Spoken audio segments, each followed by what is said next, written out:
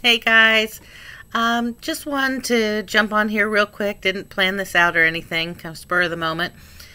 But I know that as resellers, we're all feeling the stress of the holidays, especially when you take into consideration the U.S. Postal Service right now.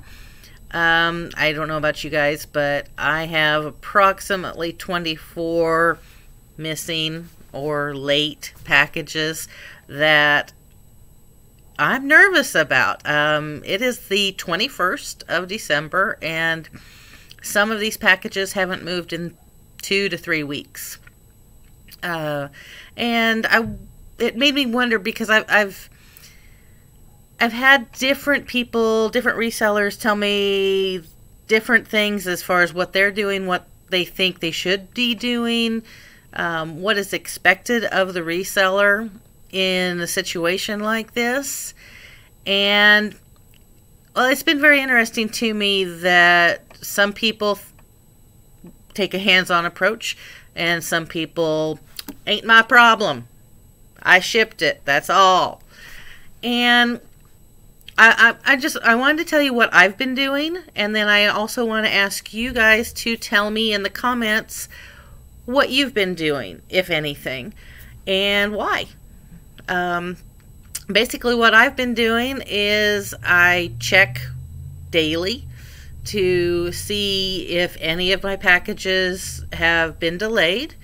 If they have been delayed, haven't shown any movement in a few days, or the tracking never got updated at all, things like that, things that would make the buyer concerned, I've been contacting the buyer and explaining that I'm aware of the situation and I'm keeping an eye on it. And in certain circumstances, I will tell them that I have filed a missing mail claim. Of course, I have. I'm not lying to my customers. And like I said, I've got over 20 of these right now. I don't know the exact number, but I've been doing that every day. First thing when I get up in the morning, I check to see the status on everything. I've got a separate window on my computer that is just tab after tab after tab after tab of USPS.com with every tracking number on it, because eBay's tracking is not up to date, in case you didn't realize that. So I let them know. I file a claim if necessary. And my overall response has been fantastic with the customers. They've all appreciated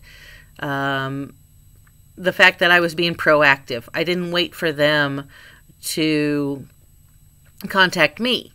I didn't wait for them to get angry. And I've had one claim filed against Vintage Baby by one buyer.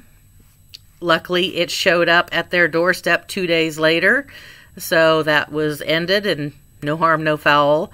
But I've had no other claims issued, and everyone's been thrilled. I got positive feedback on a package that was 2.5 weeks late in arriving. It was a Christmas present for a 5-year-old, and she was nervous. But I talked to her every other day, if not every day, during that time, and assured her that I was doing everything that I could. Anyhow, this isn't a braggy post, that braggy video. That's not what I'm doing. I've had people tell me that I was going above and beyond, that my time would be better spent sourcing. Okay. Everyone's allowed their opinions, but I wanted to know what your opinion was and what you've been doing. And maybe if we can talk about this and support each other, we can get through the rest of this holiday season a little bit better, a little bit easier. Anyhow, that's all I have to say. I'm not going to edit this post. I'm not going to post. I'm not going to edit this video. You can tell I'm still not used to doing videos. I'm not going to edit this. I'm going to put it up just like this with the little intro that I've got. And hey, talk to me. Let me know what you guys think. And if you have any suggestions for me, for others, let's get a conversation going down below. Anyhow, Merry Christmas, Happy Holidays, Happy Hanukkah, Happy Kwanzaa, whatever. Happy Holidays. And we'll get through this together, guys. You have a wonderful day. Bye-bye.